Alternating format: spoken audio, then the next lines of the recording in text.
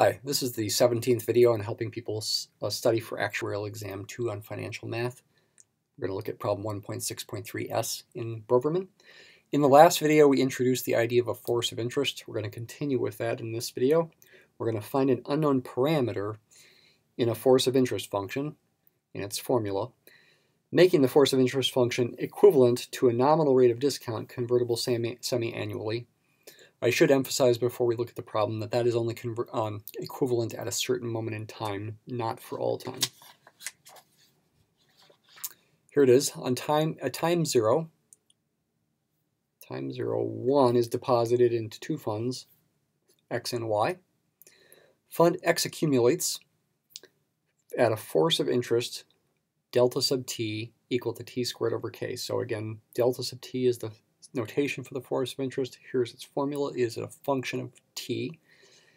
T being in the subscript is often thought of as a variable in actuarial mathematics. Fund Y accumulates at a nominal rate of discount of 8% per annum, in other words per year, convertible semi-annually, twice per year. At a certain moment in time, just that moment in time, the accumulated value of Fund X equals the accumulated value of Fund Y. Determine K, this unknown parameter in this force of interest function. All right, kind of just like in the last video, I'm going to solve the problem in the quickest way possible first, and then I will continue talking a little bit more about what the force of interest is to remind you of that. So, let's see, we need to set up our equation here. We're depositing 1, so the initial amount is 1 in both cases.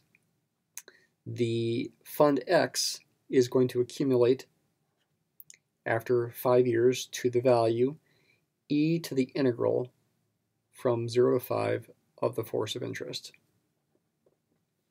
which will be e to the integral from 0 to 5 of t squared over k. I like making my k's cursive there. If you can't quite tell what that is a k. That must equal what the fund is after 5 years according to the nominal rate of discount, 8% twice per year. Recall from a few videos ago that the growth factor in such a situation would be 1 minus the nominal rate of discount, in this case 0.08, divided by the number of compounding periods per year, in this case 2, to a power that's negative of the number of compounding periods, in this case twice per year for 5 years, that's the negative 10 power, times the starting amount, which is 1. So I don't need to put the 1 times there, but for extra emphasis I'll do it. There's also a 1 over here. I need to solve this equation for k. All right, the right-hand side is just a number. Let's evaluate that first.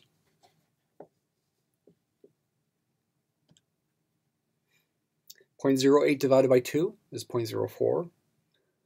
1 minus 0.04 is 0.96.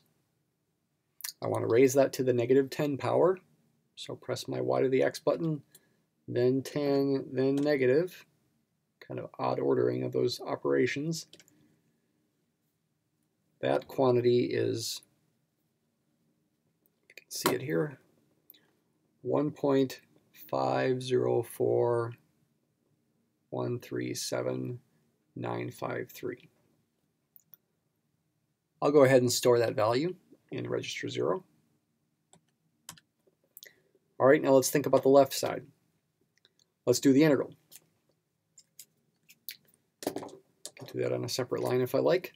Don't have to, but integral from 0 to 5 of t squared over k, integral from 0 to 5, gives you t cubed over 3k, evaluated from 0 to 5, which will be 125 is 5 cubed over 3k minus 0. So the equation we want to solve ultimately becomes e to the 125 over 3k equals 1.504137,953. I don't know why I put 2 equal signs up here. It's just 1 equal sign. Solve for k, I need to take the log of both sides. 125 over 3k will be the natural log of this thing. I'll just put an arrow there like that. So k is going to be what? 125 over 3 times the natural log of that thing. That will be what k is if you solve for k. I multiplied both sides by k and divided both sides by the natural log of 1.504. All right, let's do that. So take the natural log of this thing, press my ln button right there. Multiply it by 3 times 3. I got to take 125 divided by that number, so do the reciprocal, 1 over x times 125. K is about 102. That is the answer.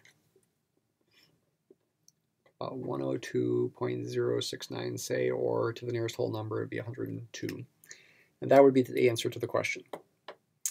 All right, that's the answer. What is the force of interest again? I will remind you, summarize what I said in the last video about what the force of interest is. This is probably the last time I will be so detailed on it.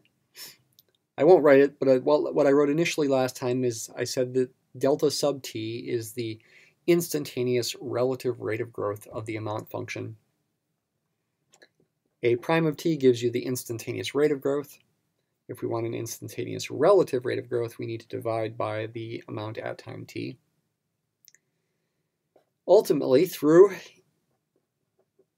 integrating and exponentiating,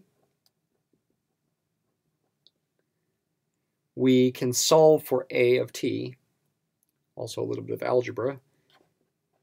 I'll let you review video 16 if you want to see those details, or I'd encourage you to try it on your own.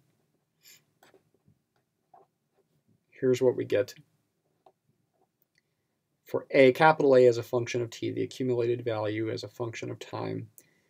And I like using a different variable for my integrand up there, like a tau, to emphasize that in this, the upper limit of the integral there is the true variable for this function. That t is the variable here. So that's what the accumulated amount function is. In this example, a of 0 was 1. And again, delta sub t was t squared over k. Let me write that as tau squared over k. And let me not bother putting the value of k we found in there.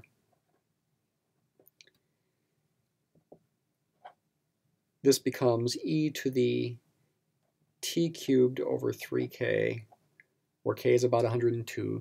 That is our accumulated amount function in this case. If you graph it, it looks about like this. It's actually got a slope of 0 initially. You can check that. But then afterwards it grows very fast. In fact, it's going to grow faster than any regular exponential growth function. The force of interest here, t squared over k, or tau squared over k, is a positive and increasing function of tau. That's going to lead to faster than exponential growth.